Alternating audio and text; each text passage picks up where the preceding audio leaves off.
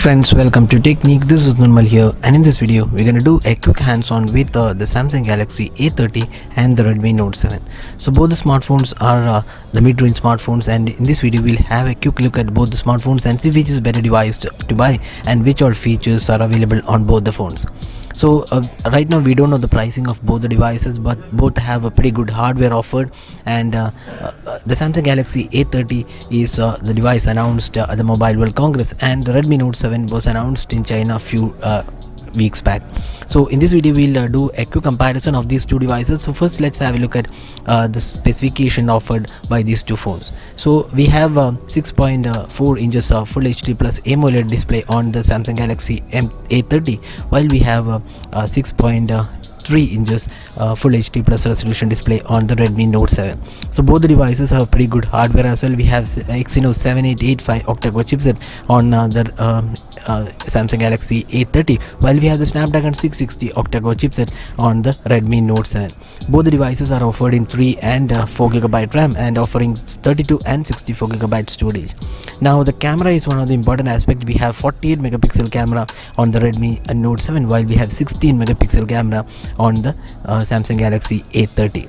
So looking at the design aspect, you can see that the Samsung Galaxy A30 comes with a plastic build quality. Even though it feels like glass, it's made of plastic, while the Redmi Note 7 is made of glass. So in terms of design and build quality, we would say that the Redmi Note 7 definitely has an advantage. Now looking at the display quality, so we have a 6.4 inches of Full HD plus Super AMOLED display on the Samsung Galaxy A30, while we have a 6.3 inches of Full HD plus resolution display. It's an IPS LCD panel on the Redmi Note 7. So definitely the Samsung A30 has an advantage in terms of the display quality, which is being a Super AMOLED panel.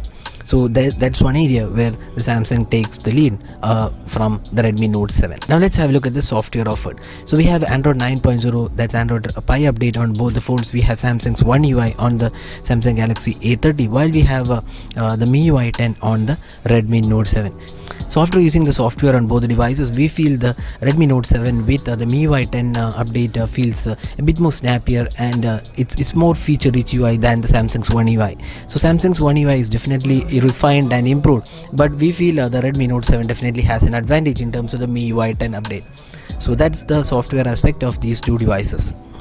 Now looking at the performance aspect, we have this Exynos 7885 octa-core chipset on the Samsung Galaxy A30, while the Redmi Note 7 has a Snapdragon 660 octa-core chipset. So looking at the processor, we can clearly see that the Exynos 7885 is not as powerful as the Snapdragon 660, and in terms of the gaming as well, the Redmi Note 7 definitely has an edge over the Exynos 7885. Both the devices have 4 and 3GB RAM and offered at 32 and 64GB storage. So that's the performance aspect of these two devices.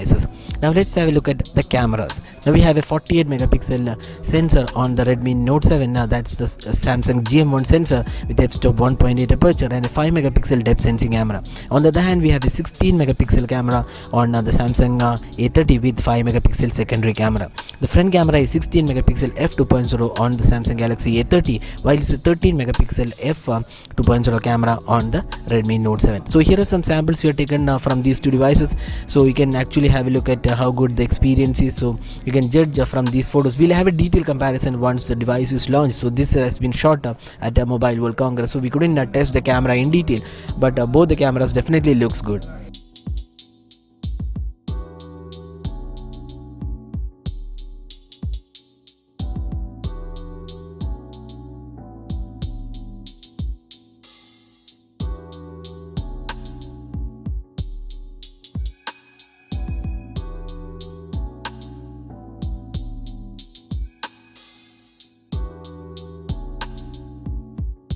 Now finally talking about the battery. So both the phones have 4000 mAh capacity battery, and both comes with a fast charging supported, and since we are not tested the batteries, we can't really say which is better here, but both the devices are really good in terms of the capacity offered, and both have fast charging as well.